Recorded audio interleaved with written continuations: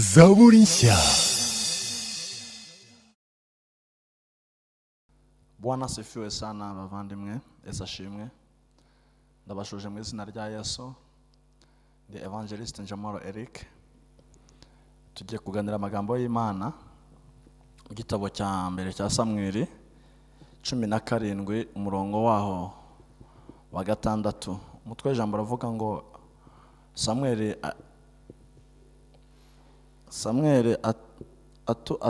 atoranya Dawidi ngo abe umwami. Amen. Dushimye Imana iduhaye umunsi mwiza, dushimye Imana ituramuye, dushimye Imana iduhesheje kubaho, dushimye Imana itwemereye guhumeka umwuka w'abazima. Ihabwe icyubahiro. Amen. Iki gitabo dusomye ni igitabo cyanditswe n'umugabo Samweli. Uyu Samweli yabyawe na Yohana, hano umugore wa Herukana, Samweli mwene Herukana.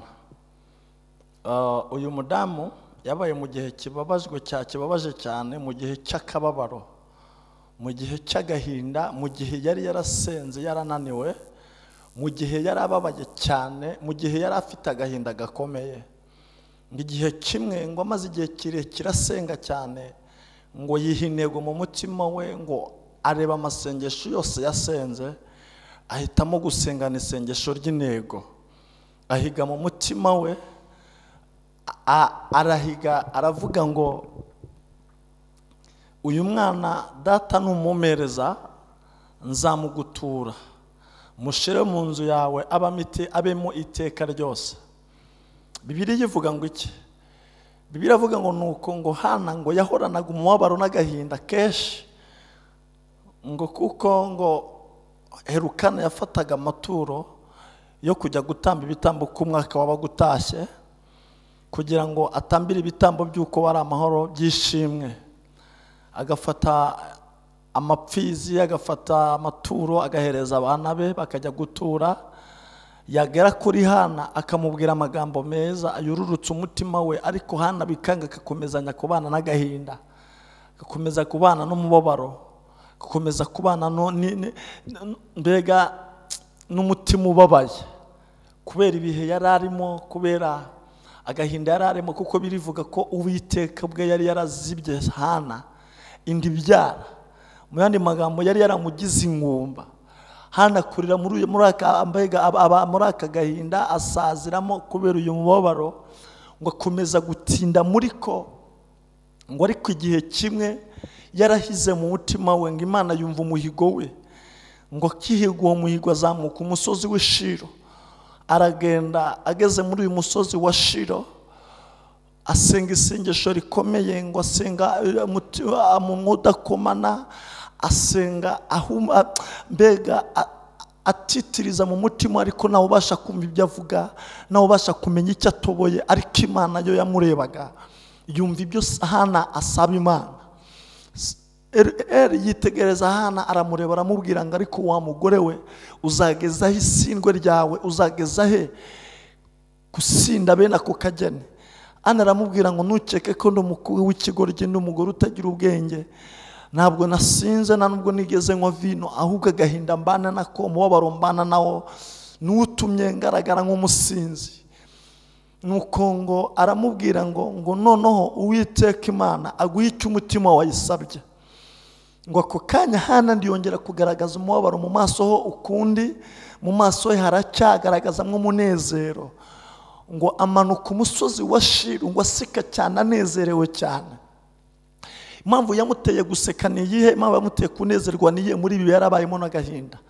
Nuko Hana yari amaze igihe kirekire afite umubabaro, afite agahinda. Ngo ariko uwo munsi Imana imusubiza amagambo meza, Imana imusubiza neza, imuryururutsa umutima we inyuze muri Eli.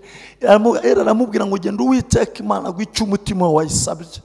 Hari igihe usanga igihe kirekire ukabana agahinda igihe kinini, ukababazwa igihe kinini, ariko igitondo kimwe, umugoroba umwe, Imana ikaguhereza umunezero mu mutima wawe, mu maso wawe nongere kugaragaza umubabaro ukundi, ndongere kugaragaza uburakari, nongere kugaragaza ishyari. Kubera iki? Kubera ko uwo munsi wakubereye umunsi udasanzwe, wakubereye umunsi wo guseka, wakubereye umunsi w'ibyishimo, ngo hanamanuka umusozi ngo aseka yishimye. Bibiliya ivuga ngo ageze mu rugo rwe ngo barasenga, ngo uwo munsi ngo iryo joro ngo baryama kare, ngo we naherukana ngo n'umufasha we ngo baryama kare. Bamaze kuryama kare ngo igihe kisohoye Hana samenda. Hana amaze gusama inda abyara Samweli. Uyu Samweli niwe wageze Betelehemu. Ageze muri uyu murwa wa Betelehemu ngo asangayo umugabo bita Yesayi. Akigera muri uyu murwa wa Betelehemu ngo akibonamo Yesayi ngo asanga yabyaye abana b'abahungu bari beza, bari bafite uburanga, bari ab'igikundiro. Muri aba bahungu hari harimo Elukana, hari harimo Hana, hari harimo Binadabu, hari harimo Shama. Aba bahungu bari abahungu b'igikundiro, nibo Bibiliya itubwira. Ariko muri aba bahungu hari harimo umuhungu wari waranzwe, utaragiraga agaciro, utaragiraga ijambo, bitaga Dawidi. Uyu muhungu Dawidi niwe bari baratereranye, niwe bari bararebye babona nta kindi kintu akwiye, ahubwo akwiye guhabwa guteshwa agaciro. Ndashimira Imana itagishira mu gaciro. Niza kuvugira ijambo ko Imana idashira mu gaciro, ushobora kuba utaza gusobanukirwa ngo cyangwa ngo uze kubyumva nabi. Hari impamvu Imana idashira mu gaciro. Twe nk'abantu dushira mu gaciro iyo turebye, dushobora kuba ngo dushingiye ku mashuri runaka yize, ntabwo akwiye kuba muri ino biro. Kubera iki? Twe nk'abantu twashize mu gaciro dushingiye ku kavukire y'uriya muntu, ku mibereho ye. Ntabwo akwiranye n'uriya mugore, ntabwo akwiranye no kubana n'uyu mukobwa. Kubera iki? Twe twashize mu gaciro. Rero aba bavandimwe ba Dawidi bashize mu gaciro. Bamaze gushira mu gaciro babona nta kindi kintu gikwiye Dawidi usibye kumushira mu nama akaba mu ishyamba iyo ngiyo kure. Babona nta kindi kintu kimukwiriye. Hari igihe abantu bajya batureba bakabona nta kindi kintu kidukwiye, bakabona nta kindi kintu kiri ku buzima bwacu usibye kubaho turi mu buzima bubi, turi mu buzima bugoye, turi mu buzima bubabaje, turi mu buzima mbega bwo kubaho badufasha, tubatega amaboko, batubabona nta kindi kintu twabamarira, ngo aribo bakwiye kugira icyo batumarira. Ariko Imana yatureba ikabona tudakwiye guhama mu gaciro badusizemo, ahubwo dukwiye kuguma mu gaciro, guhabwa agaciro Imana yadutandukanyije nako badushizemo. Niyo mpamvu mvuze iri jambo rivuga ngo ntabwo Imana ishira mu gaciro. Imana yizi kubashira mu gaciro nk'abantu hari aho tutakabaye turi. Ubu urugero nk'aho twavukiye, amashuri twize, ntitwakabaye turaba kwibukwa, ntitwakaraba turaba kuvugwa. Ariko kubera ko Imana idashira mu gaciro, yaramanutse iduhesha agaciro aho bari badushize mu gaciro. Bivuze ngo ntabwo Imana ishira mu gaciro, ahubwo Imana itanga agaciro ihesha agaciro abo bashize mu gaciro. Kuko Dawidi bari bamushize mu gaciro, babona nta kindi kintu kimukwiriye, babona nta kindi kintu cyaza ku buzima bwe. Impamvu navuze amagambo, iri jambo narihaye teme ivuga ngo ninde utoranijwe, ninde unyuze umutima w'Imana, ninde uguye ku mutima w'Imana, nukora ibyo gukiranuka, ntugende uko Imana ishaka. Dawidi uyu ni umwana wavutse mu muryango utamukunda, utamwishimiye, mbega arangwa, arasuzugurwa, aratoranywa. Ariko Imana ibona nta kindi kintu kimukwiye, ntabwo ikwiye kumuhesha agaciro muri bene se, ibona ikwiye kumuhesha agaciro imbere ya se, ibona ikwiye kumuhesha agaciro mu maso ya se. Hari igihe abantu bakureba bakabona to udakwiye kubana nabo, bakabona udakwiye no kuba wasangira nabo, bakabona udakwiye no kuba wakwicara aho bicaye, bakaba batagutumira mu kirori nk'abandi, bakabona utagira icyubahiro nkabo. Ariko Imana yakureba ikabona uzabakoranya, ukabatumira, bakabona uri uw'agaciro mu maso yabo, mu buryo batateganyaga, mu byo batatekerezaga, mu byo batakekaga. Kubera iki? Imana igiye tureba itubona turaba umumaro mu izina ryayo. Dawidi bakimureba, Dawidi bakimwitegereza, babona nta kindi kintu kimukwiye, babona nta rindi jambo yahabwa usibye kubana n'inama, usibye gusuzugurwa, usibye kutagira icyubahiro, usibye kutagira ijambo muri bene se, muri bene nyina, mbega mu kwase imbere ye. Babona nta kindi kintu cyagira icyo kivuze imbere ye.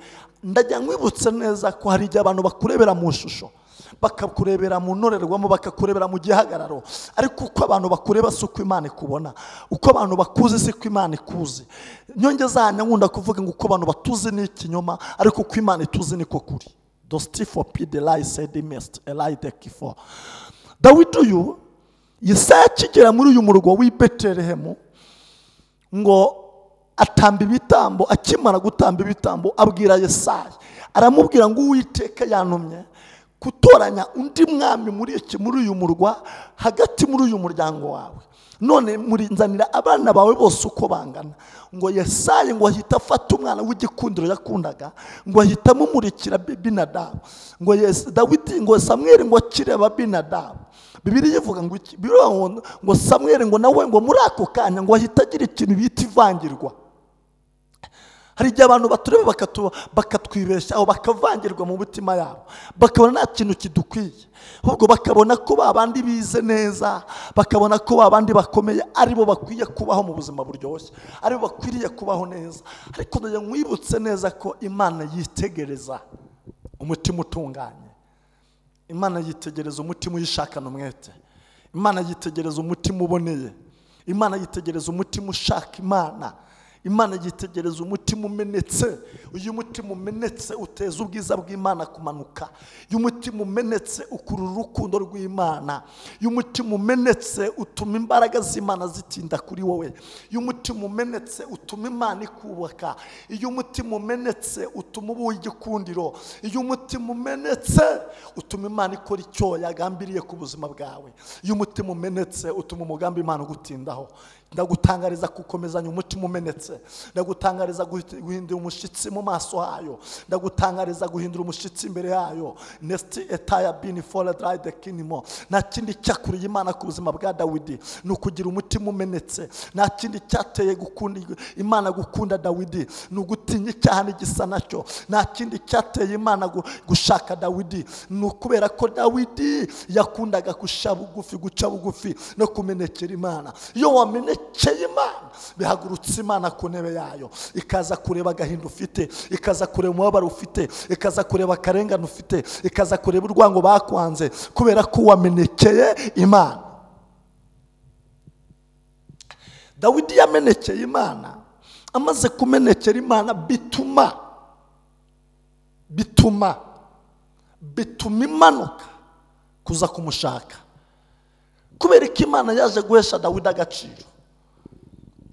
Nukubera ko yaramenetse, amaze kumeneka bikora ku mutima w'Imana, bitusha Imana, bitera Imana kuza gushaka Dawidi kugira ngo igirute, kugira ngo imusukeho amavuta yo kwishima, imurutishe barinesi, imurutishe bagenzi be.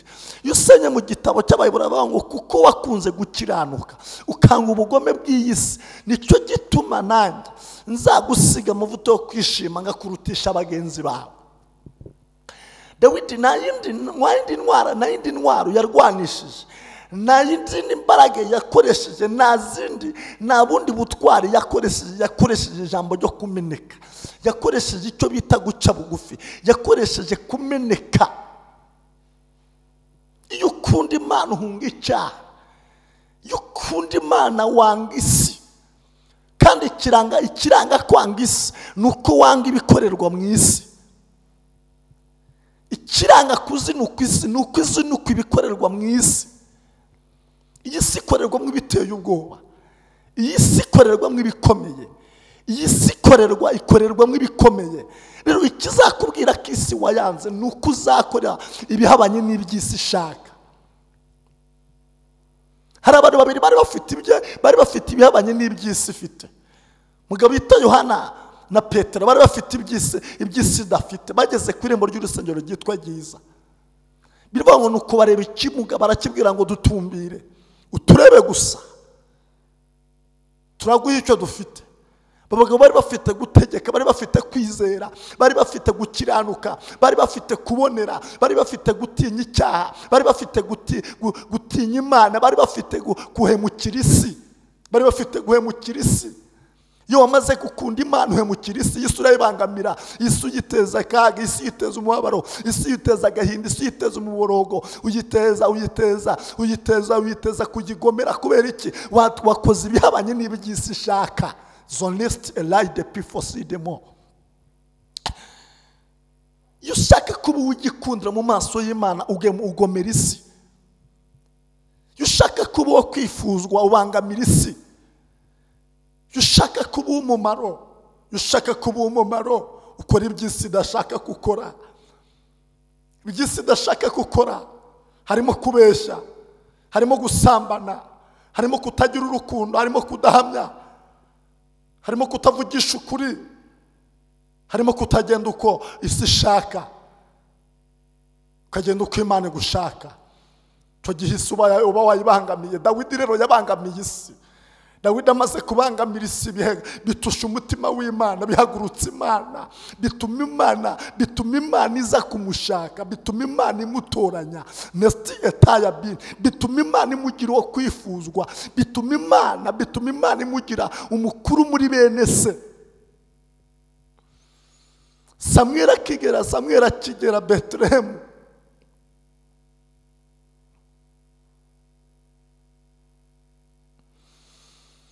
ngo abaza Yesaya aramubwira ngo abahungu bawe bose bari he? Amaze gutamba ibitambo uko byari bikurikiranye, mu bavu maze kuzamuka ugeze ku ntebe y'Imana imaze kunezerwa.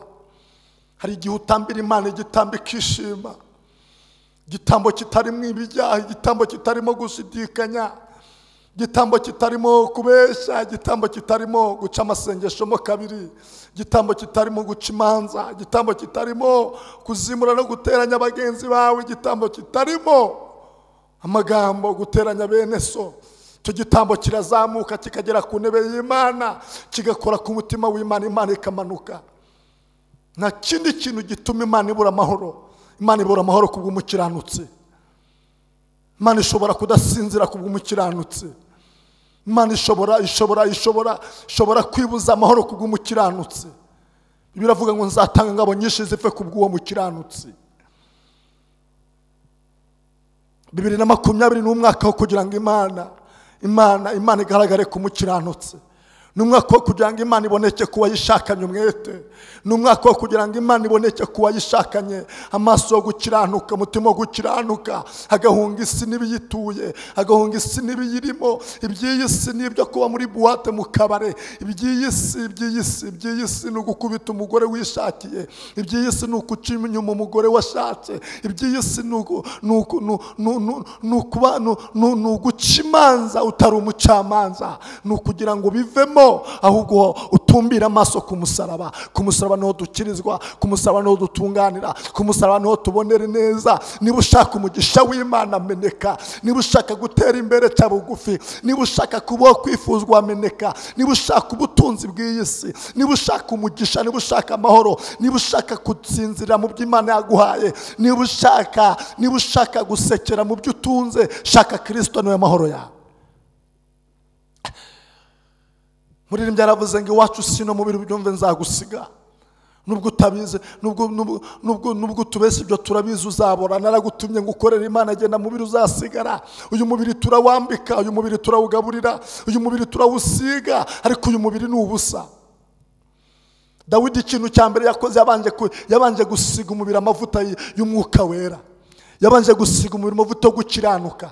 Nicyo gituma amaze kwambara ikamba yirengagije ibyo byose akambara gukiranuka. Yaba yacumuye akibagirwa ko yambaye ikamba. Kubera iki? Umubiri yabanje kuwusiga amavuta, yabanje kuwusiga gukiranuka, yabanje kuwusiga kumeneka.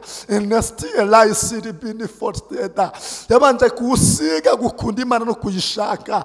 Yibagirwa ikamba, yibagirwa icyubahiro, yibuka ko hari Imana yamwisheje kuri iyo ntebe. Mana we, nushaka kuramira muri iyi si n'ibyo Imana yaguhaye, uzabanze ukurure ibyo Imana yagukoreye, uzabanze ushaka agaciro Imana yagugizeho, uzabanze ushaka icyo Imana yakurinze. 94 yarakurengeye, urimo ugenda wihisha, Imana nawe irakurinda. Niyo mpamvu ugomba kwibuka, ukibuka ibyo Imana yakoze. Uri kunda ujya kubyara yarakurengeye, irakurinda. Ndi wagwa kuseta, ndi wagwa kunda, uri mu modoka bakoze impanuka urasigara, abashi barapfuye urasigara. Ntabwo ari ukubera ko wari uw'agaciro, si uko wari umumaro, ahubwo ni ukubera ko wakoze ibibangamira isi bihagurutse Imana, ni ukubera ko umugambi Imana mwiza yari ugufiteho. Niyo mpamvu Dawidi yibutse iminsi ya kera, yanditse aravuga ngo mnibuke ndanguramburire amaboko nkahita mfata umwanzuro wo kutazakureka. Yo wabangamiye isi, yo wabangamiye isi, bituma Imana ikora ibihabanye n'iby'isi ishaka. Yo wabangamiye isi, bituma Imana ikora ibihabanye n'ibyo nyogosenge ashaka. Bituma Imana ikora ibihabanye n'ibyo onkra ashaka. Bituma Imana ikora ibihabanye n'ibyo mama wawe ashaka, papa wawe ashaka. Uzi ko ari igihe uvuka mu muryango utagukunda, ariko kubera ko wabangamiye isi, Imana igateza umuryango we kugukunda kubera ko wayibangamiye. Nta bundi buryo uzabangamira isi, ni uguhunga ubugome bw'isi, ni uguhunga ibyaha by'indengakamere by'isi, ni uguhunga ubwicanyi, ni uguhunga urwangano. Biravuga ngo uwanga mwene se n'umwicanyi. Iyo wanze mwene se wamaze kwica. Bantu bamaranye, abantu banganye, abantu ndibagivuga rumwe, abantu ndibagikundanye. Umuntu aravana akajya Tanzania agiye gushaka ubumuhitana, wihitana mwene se kubera urwango, kubera kudahuza, kutavuga rumwe. Umuntu aravana akajya muri Nigeria agiye gushaka ibihitana mwene se kubera urwango. Iyo wakunze Imana ubangamira isi, iyo wakunze Imana uhunga isi, iyo wakunze Imana ikora ibihabanye n'iby'isi ishaka. Dawidi impamvu Imana yahagurutse ku ntebe ye ikaza gushaka Dawidi, nuko Dawidi yakoze iby'umutima w'Imana ishaka. Nuko Dawidi yabangamiye isi. Aho abandi bari kunywa byeri, Dawidi agacuranga inanga ye, Imana ikanyeganyega. Abandi bari gusambana, Dawidi agacuranga inanga ye, Imana ikishima. Nyemerera abandi bishimishije, bashimishije imibiri yabo, bashimishije ubuzima bwabo, bashimishije amaso yabo, bashimishije amatwi yabo, bashimishije amajosi yabo, bashimishije amaguru yabo. Reka ushimishe umutima w'Imana, reka ushimishe ubwiza bw'Imana, ushimishe amaso y'Imana, ushimishe umutima w'Imana. Bizatuma uba ugikundira mu maso y'Imana. Laissez-les me fastigue de pofa lassi de monde dry. Nestiki fo paya shayidi bonestifo. Muri byaravuze ngo ubwo umwami Yesu ankunda ndamahoro, no mu byago nzaririmba ko ndamahoro. Iyo Yesu yagukunze akugira uw'amahoro, iyo yagukunza kugira kwizerwa, iyo yagukunza kugira agaciro, iyo yagukunza kugira umumaro, iyo yagukunza kugira uzaba agaciro mu muryango wawe. Iyo yagukunze inama yaturanaga ndiba kwibuke, invitation ikugeraho mbere y'abandi bose kubera ko Imana yagukunze. Iyo yagukunze waradepoje bikanga, telefone yakazira guhamagara kubera ko yagukunze. Imana ikeneye kumeneka, Imana ikeneye kuyishaka. Samweli akigera muri uyu murwango ahita abaza Yesaya, aramubaza ngo mbese ninde watoranijwe, ninde wahiswemo, ninde wageze ku mutima w'Imana, ninde ushakwa kurusha abandi. Ni mostitefo bene estile ki de pofai saini nost de pofai seki de bone shanti de mofasti dibini folaiste. Birashoboka ko wakoze bidagira ku mutima w'Imana, birashoboka ko abangamiye Imana, birashoboka, ariko birakwiye kugira ngo wongere wigarukeho, birakwiye kugira ngo wongere witekerezeho. Mu cyumweru cyatambutse, mu bihe byahise, birashoboka kuba warihebye ukitotomba, ukibaza ku byishuri by'ubuzima, ukibaza ku by'iki gihe, ukibaza ku by'ibibisi, ariko birakwiye kuwongera ukagaruka. Ntabwo Imana ari ingome, ntabwo Imana yicana, ntabwo Imana ari desini mo yiteye nk'abantu, ntabwo Imana izimura, ntabwo Imana hoya. Imana ni inyebambe, Imana igira imbabazi, Imana irababarira, Imana ikunda bayishakana umwete. Lasile bofaya saini lost de pofaya cerebral. Mutima wose wakunze Imana Imana irawukunda. Nasomye ijambo rirambwira ngo ukunda Imana amenywa nayo. Iyo wakunze Imana irakumenya. Yobu niyo wanditse mu gitabo cya Yobu 13 rimwe aravuga ngo dore ijisho ryanjye ryabonye byose n'ugutwi kwanjye kwarabyumvise ndabimenya ibyo muzi nanjye ndabizi ndi mundusha. Arangije avuga ndashaka kwiburanira nishobora byose. Ntabwo ushobora kugera imbere y'Imana ngo gusiga uko wayisanze. Ntabwo ushobora kugera imbere y'Imana ngo igusiga n'agahinda wayijyanye imbere. Hoya, habwa impamvu tuva imbere y'Imana uko twayigiye imbere ni ukubera ko tutameneka, tudaca bugufi. Nta muntu ukibasha gutuma hatarura umwana we mu gihe mugenzi we atarura umwana we mu rusengero kubera icyo aramwishishaho uburozi. Nta rukundo rukiri muri twe. Uburyarya butwuzuyemo. Urabana na mwene se akuryarya. Hoya, icyo Yesu adushakamo ni ukugira urukundo n'ubumwe. Iki gihe turimo nicyo kubana n'Imana. Igihe turimo nicyo kubabarira, nicyo kutibuka ibyahise, nicyo kugira urukundo, nicyo gushakana umutima Imana imbabazi. Resti for paya bini fost de lai de kisti for nesti elai di bini for nedrai. Imana iradukunda kandi dukundana ibambe, dukundana imbabazi n'urukundo. Imana igereye yirengagiza amafuti n'ubugoryi bwacu tugira, ikamanukana urukundo, ikamanukana imbabazi, ikaturengera. Twari babi ntabwo twaraba kugirirwa neza, ariko Imana iramanuka iraturengera. Najya nkwibutse neza ko Binadabu uyu nguyu yari afite amashuri, yari generale, ariko Imana ndi yamutoranya, Imana ndi yamuhitamo. Eliyabu yarakomeye, Shama yarakomeye, bari abasore b'igorokoro, ariko dusomye birivuga ngo Dawidi yari umusore w'inzobe mwiza w'uburanga, ngo w'igikundiro, ngo ariko Imana iramwishimira. Muri uwo mwanya Bibiliya iravuga ngo nuko ngo Yesu amaze guhetura abo bahungu bose uko banganaga, ngo atekera ibyo yazanye bye, ngo agiye ngo gusubira mu rugo rwe ngo atahe. Bibiliya iravuga ngo nuko Imana iramubwira ngo wikwibesha kuko ngewe simvangirwa. Ongera ubaze Yesaya niba nta wundi mwana usigaye. Hari ubuzima ubamo bwo kwibagirana, kabaho umuryango utakwibuka, kabaho inshuti zitakwibuka, abantu bakakwibuka kubera ko ufite icyo ubafasha, abantu bakakwibuka kubera ko waboherereje mayinite, umuntu akakwibuka kubera ko wamwohereje agafuka ka kawunga, umuntu akakwibuka kubera ko wamugura agafuka k'umuceri, umuntu akakwibuka kubera ko wagize icyo umufasha, ko wamufashije ukamwambika, ariko muri cya gihe utakigira icyo umufasha akakwibagirwa. Umuntu akakwibuka muri icyo gihe gusa. Oh Mana we, Dawidi ngo yaribagiranye, ngo Yesaya ngo ijwi ry'Uwiteka rimanuka kuri Samweli riramubaza ngo rimbwira Yesaya ngo niba nta wundi mwana usigaye. Yesaya yumvira aravuga ngo hari akana k'agaherereze gasigaye gato, ngo kari mu nama, ngo kandi ngo nikazi no kwisiga utuvuta nk'abandi, ntabwo kazi kwambara nk'abandi. Ibyo abantu bazi ko ibyo bitakugeraho n'ibyo Imana ije kukugezaho, ibyo abantu bazi ko bitakubera n'ibyo Imana ikwicajemo, ibyo abantu bazi ko bitakubera n'ibyo Imana igushikirije.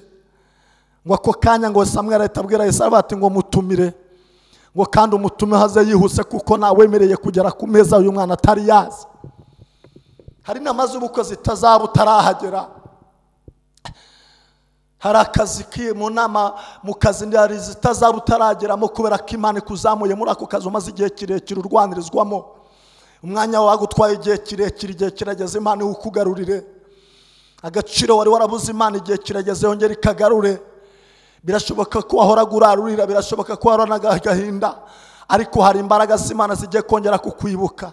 Hari urukundo rw'Imana rugiye kongera kukugeraho, hari ubuntu bw'Imana bugiye kongera kukubaka, kubera ko wageze umutima umeneka, kubera ko wabonye aho wakomeye Imana, kubera ko wabonye wakosereje Imana, ukongera ukigarura, ukongera ukameneka, ugashaka Imana. Imana nishobora kuguha umugisha utaraca bugufi. Laissez les mots faistes de mon NSHYA depuis first days qui dit Eli si fort.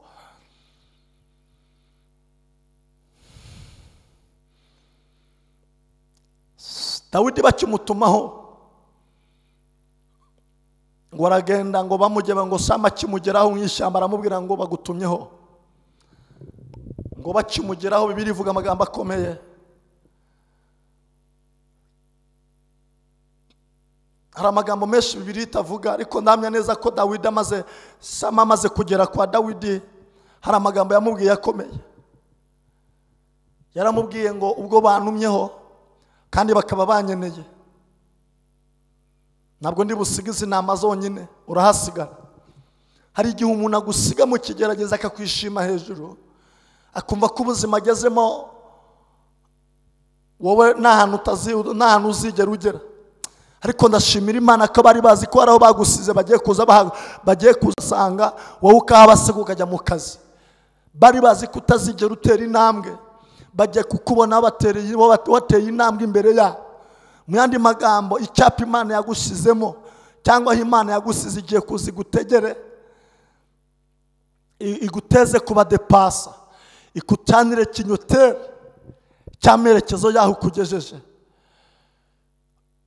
ubusiribateri bagusizemo bagusanze uri umugabo ubugumba bagutanye bagusanze uri umubyeyi nk'abandi birashoboka ko bari bazi ko utazabyara nk'abandi ugiye kubyara birashoboka ko bari bazi ko utazashaka nk'abandi ugiye gushaka birashoboka ko bari bazi ko utazagira ijambo ugiye kurigira birashoboka ko bari bazi ko urugo rwawe rutazakomera rugiye gukomera birashoboka ko bari bazi ko utazubaka ngo rurame urugiye kurama birashoboka ko bari bazi ko uzagwa kunda ugiye kubyara birashoboka ko bari bazi ko uzakabatamo bagiye kugakusigamo kubera ko Imana yavuganye nawe ko itazagusiga itazaguhana haracyari ibyiringiro ko naho igiti cyatemwa kizongera kigashibuka kikongera kikagira ibibabi by'ibitontome kikongera kikera imbuto kikongera kigasoromwaho lesi befosti dayisi nimo biravuga ngo Dawidi amateka ngo Dawidi akinjira gato ngo ashikira ku meza ngo atangira kurya amaze kurya ngo yibuka ko ibyo kurya ariye atari imwe za bene nyina Shama ngo ahita atangira kuririmba indirimbo z'u Rwanda indirimbo nziza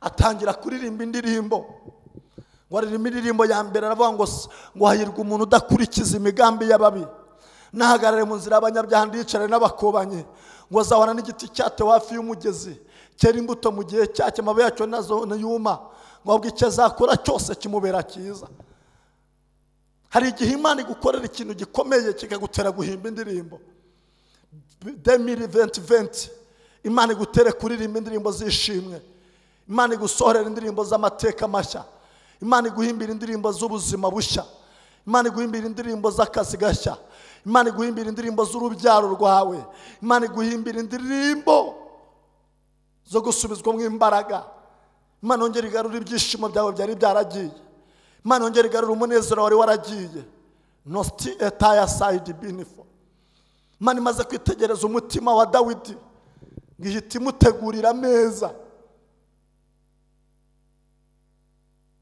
Dawidi arya inamiro ya kabiri maze kurya yibuka ko inamariye atari impuhwe za mwene nyineriya ngo yita wongera amanura intanga arandika aravuga ngo kubwo kunyagwa kw'abanyamibabaro araririmba indirimbo nziza no gusuza umutima kumukene none aha ndahagurutse ndashira mu mahoro bacurira inkoni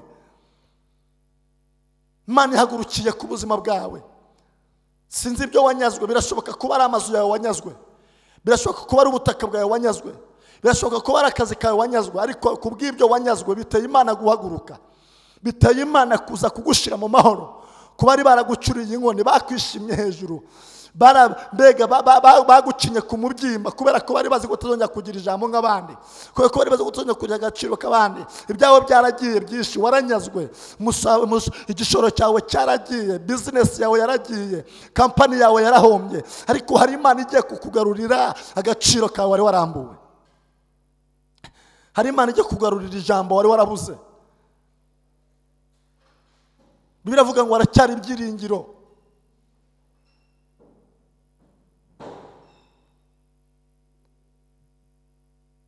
aho usuzuguriwe ntuhererwe agaciro aho wasebeye niho igutambagiriza aho waruhiye niho ikwemereza Hamani yegeze ahangara Morodekayi, ariko aho yarazi ko yari kumumanikira niho yamutambagirije.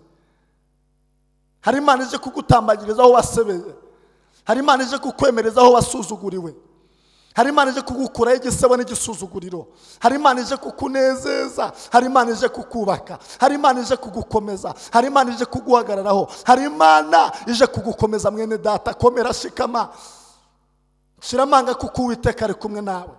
Humura kuko ukuboko k'Uwiteka kuracyariho, kuracyahagaze kandi kuracyashoboye imirimo. Paul yaranditse ngo urufatiro rw'Uwiteka ruracyahagaze, rwanditseho ngo Uwiteka azabe mu bazi nawe arakuzi. Ntabwo waretswe, ntabwo watawe, ntabwo watereranywe, nesti de pifo, ntabwo hoyaje, nesti de layisini. Haracyari ubuntu bw'Imana, haracyari ubwiza bw'Imana, haracyari gukomera kw'Imana.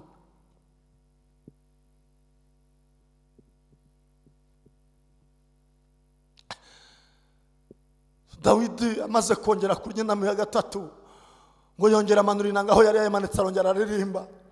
Ngo aririmba indirimbo nziza, aririmba Zaburi ya 20:25. Aravuga ngo abiringiye Uwiteka bameze nk'umusozi wa Siyoni utabasha kunyeganyezwa, uhora uhamye iteka. Uko imisozi gusa Yerusalemu niko Uwiteka gusa abantu be, uhereye none ukageza iteka ryose. Muri ako kazi Uwiteka kugoteyemo, muri ubu bushomero umazemo igihe kirekire Uwiteka kugoteyemo, muri ubu buko bwawe bwapfuye Uwiteka kugoteyemo, muri iyo nda wakuyemo Uwiteka abasha kugushumbusha, akaguhindi, akaguteramo indi mbuto, akaguhenda umwana. Uwo mutwara yawe mutagihuza Uwiteka ashoboye kongera kubahuza. Ayo marira urarurira Uwiteka ashoboye, Uwiteka ashoboye kongera kuguhoza amarira, Uwiteka ashoboye kongera kukumara agahinda, Uwiteka ashoboye kongera kuguhumuriza, Uwiteka ashoboye kongera kuguhagararaho, Uwiteka ashoboye kongera kukubera amaboko, Uwiteka ashoboye kongera kukubera ibyiringiro no kukubera umunezero, kubera ko Uwiteka cyukubereye maso.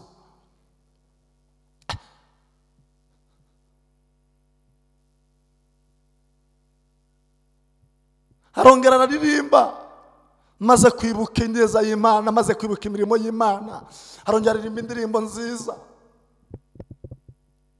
Aririmba aravuga ngo Uwiteka ari umwungeri wanjye sinzakena. Ntabwo wakena, Uwiteka ari umwungeri wawe. Kanseri urwaye Imana yabasha kuyigukiza kuko ari umwungeri wawe. Diabete urwaye Uwiteka ashoboye kwigukiza kuko ari umwungeri wawe. Asima urwaye Uwiteka ashoboye kwigukiza kuko ari umwungeri wawe. Arashoboye byose, ashoboye kukurokora, ashoboye kugutabara. Uwo mutima ashoboye kugukiza, ubwo burwayi ashoboye kubugukiza, ubwo bukode ashoboye kubugukuramo, iyo kereda ashoboye kuyishura, iryo deni ashoboye kuryishura, kuko ni umwungeri wawe, ntabwo uzakena. Anjyana mu ruhande rw'amazi adasuma, anjyamisha mu kinyo cy'ubwatsi bubisi, hasubije intege mu bugingo bwanjye. Ngo naho nagera mu gicucu cy'urupfu sinzatinya ikibi cyose. Harimo mudashobora gutinya ikibi cyose, ugutsindishiriza ari hafi yawe, ugutsindishiriza aracyari muzima. Nestiye tise fopa ya sayini, aracyariho, ntabwo yapfuye, aracyariho. Nestilenzi before my stide kitaya zaidi mifo, aracyariho mwene data, aracyakomeye, aracyafite ubushobozi, aracyafite amaboko, aracyaturengera, aracyadutabara, aracyatuzura. Kuko ugutsindishiriza ari hafi yawe, ntabwo ugipfuye. Uri muri koma, ntabwo ugipfuye. Uri muri kine, ntabwo ugipfuye. Uri muri diyarize, ntabwo ugipfuye. Ugutsindishiriza ari hafi yawe. Haravuga ngo inkoni yawe n'ishimo yawe nibyo bimpumuriza. Ntari biguhumurije mu bihurimo. Muri ibi bihe byo kwibuka hari biguhumurije. Muri ibi bihe hari bigufasha amaboko. Muri ibi bihe by'agahinda hari biguhagazeho. Muri ibi bihe by'agahinda hari bigukomeje. muri ibi bihe by'agahinda hari ibikuzamuye, muri ibi bihe hari ibiduhumuriza, hari ibidutabara, hari ibiturokora, hari ibidukoraho, hari ibiturengera, hari ibidutabara, hari ibidukomeza, hari ibitugirira neza. Haravuga ngo ntunganyiriza ameza mu maso y'abanzi banjye. Imana igutunganyirije ameza aho waririye. Imana igukwereye ubukwe aho bari bazi ko butazasohora. Imana iguhereye akazi aho bari bazi ko uzera ku ntebe y'ubushomeri. Imana ikubakiye urugo aho bari bazi ko ruzasenyukira. Imana iguhereye agakiza umutwaro aho bari bazi ko azahora gukubita, aho bari bazi ko azahora guca inyuma, aho bari bazi ko azahora aba mu kabare. Imana imuvanyeyo. Imana irabishoboye. Destiny me for star. Lesi elize pifosti de laistifo. Muri ibi bihe byo kuba mu nzu hari ibihumuriza, hari ubutabazi, hari ukurengerwa, hari ukurokorwa. Amahanga yose yifashe ku munwa. Ubwenge bwawe bw'abisi bwashobewe, bwabuze igisubizo, ariko hari ibihumuriza, hari amaboko y'Imana, hari imbaraga z'Imana kuri twe twabahamagawe, kuri twebwe abamenye Kristo. Hari ibihumuriza, hari urukingo, hari imbaraga. Turumva nta bwoba, hari ubutsinzi, hari imbaraga, hari ubutabazi. Hari yavuganye natwe yuko tutazapfa tuzarama, kugira ngo dutekerereze abantu imirimo y'intoki zayo. Mu bazapfa nawe urimo, mu batazapfa nako nawe urimo, mu bazakizwa nawe urimo, mu bazatabarwa urimo, mu bazarokorwa urimo, mu bazarengerwa urimo, mu bazagirirwa ibambe n'imbabazi urimo. Humura, destiny pinifone staya. Hari Imana yakugirira neza, hari ikiganza cyatwikiriye Mose cyakugeraho. Iyo ngiyi iracyariho. Aravuga ngo imbabazi z'Uwiteka zizanyomaho. Wowe utari uzi ko wababariwe, hari imbabazi z'Imana. Wowe wari uzi ko utababarirwa, hari imbabazi z'Imana. Wowe wari uzi ko wageze kure, hari imbabazi. Garukiraho, hindukira, hinda umushitsi, hari imbabazi. Imbabazi z'Imana ziracyariho, ubuntu bw'Imana buracyariho. Ne mostipo fire side before shandi destiny monestaya. Imana irambwiye ngo mbabwire ngo imbabazi ze ziriho, irambwiye ngo imbabazi ze ziriho, irambwiye ngo mbabwire ngo imbabazi ze ziriho. Mu ngo zanyu imbabazi ziriho, imbabazi ziriho. Ku bagabo bari kuryama muri ibi bihe byumba bitandukanye, imbabazi ziriho, imbabazi ziriho. Muri divorce zo mu ngo, imbabazi ziriho. Lesite fopaya zaide kinimo.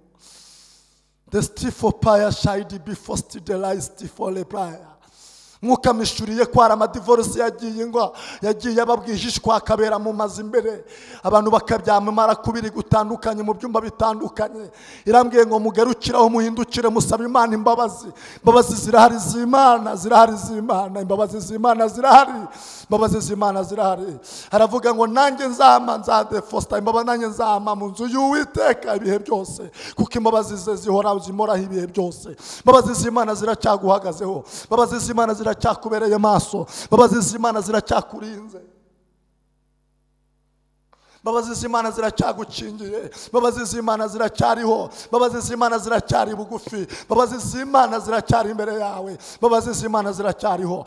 The posti elai side bini fostainimo. Twari ku ijambo rivuga ngo ninde utoranijwe, ninde uhiswemo, ninde wanyuze umutima w'Uwiteka. Nufite umutima wo kumeneka, nufite umutima wo guca bugufi, nugenda uko Imana ishaka. Imana iragukeneye, Imana iragushaka. Ngiye gusengera buri muntu wese uri mu bitaro, urwaye asima, urwaye diabete, urwaye kanseri, urwaye corona, urwaye sida, urwaye buri ndwara yose, urwaye umwijima, uri kunda ugiye kubyara, uri muri maternité. Ndeye kugusengera wewe wari warabuze amahoro mu mutima, wewe wihanaga ibyaho ukabyisangamo. Ngiye kugufasha gusenga. Wewe wahora gukizwa buri munsi ku munsi ukisanga unyweye inzoga, ngiye kugusengera. Waraga muri buwate, wewe wakuraga mu inda budasiba, ngiye kugufasha gusenga. Imana kubera maso, Imana kubabarira, imbabazi z'Imana ziracyariho, imbabazi z'Imana ziracyaduhagaze, ziracyatubereye maso. Niba ushaka umugisha ameneka, niba ushaka kurengerwa ca bugufi, dore urufunguzo kugira ngo ugire aho Dawidi yageze,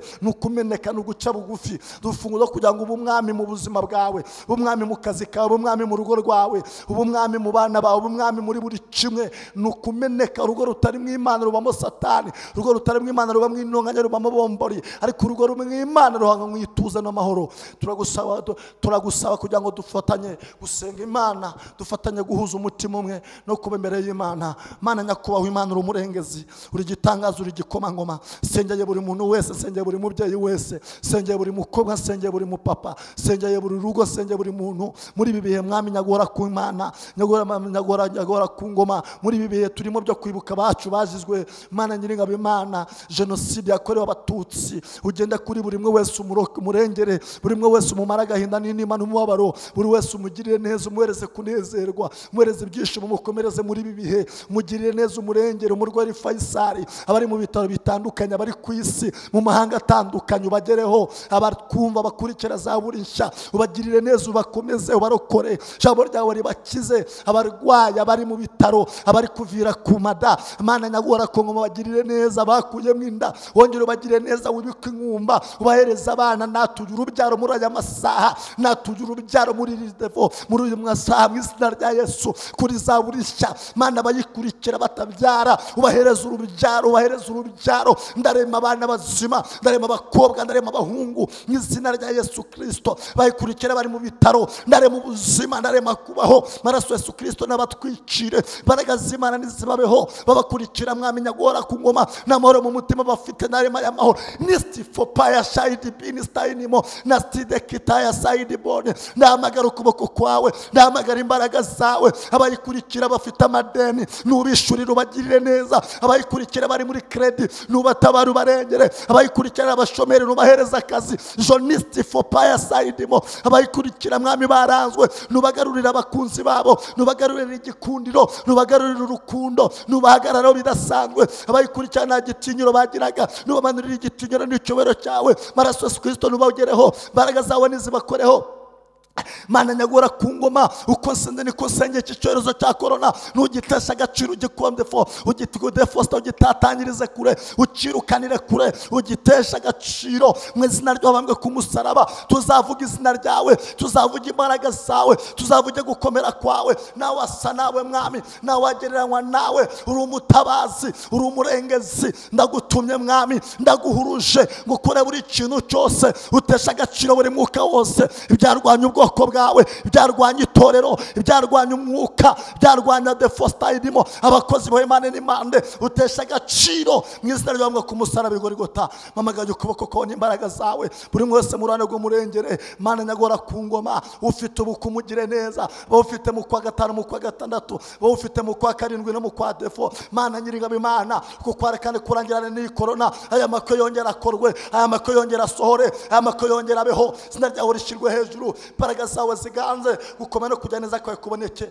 Uri umubyeyi mwiza kandi uri umutabazi. Urakoze kuri Imana ishoboye yumva, kandi ukabutanze igisubizo Mwami cyabakwifuzaga n'abakuzaga. Ufite ikibyimba cyo mu nda ugikize, urwaye umutima uwukize, uyu musongo wo mwibere uhagarike, uyu mutima uhagarike, uyu musongo wo mutwe uhagarike, umutwe udakira uhagarike. Uyu muntu ufite padata, uri pararize igice kimwe, umukize mu izina rya Yesu. Uyu muntu umugongo wanze gukira, uyu muntu umurengere Mwami. Uyu muntu ukorerwa derize buri munsi, ndata nyiringa Imana kane ku munsi, umurokora umukize, imbaraga zawe zimubeho. Uyu muntu ora muri data nyiringabo, muri nada nyagora ku ngoma, muri zibuye bya kudata nyiringabo Imana bya destima, umurengere umugirire neza. Amasenezite umutabara, umurokore. Izina ryawe n'ubuntu bwawe biganze, kuko uri umubyeyi mwiza, uri umurengezi. Bigusaba bigeze amazina atatu, Imana Data n'Umwana n'Umwuka wera, mu izina rya Yesu Kristo. Amen, amen. Ni Evangeliste Jamoro Eric, nomero yanjye ni 078 7 7 5 9. Ushatse kudukurikirana mu buryo busesuye ni kuri Nihinduka TV. Imana iguhereze umugisha, wakora subscribe, like na comment, byanyu birakenewe. Murakoze cyane, Imana ibahereze umugisha. Shalom.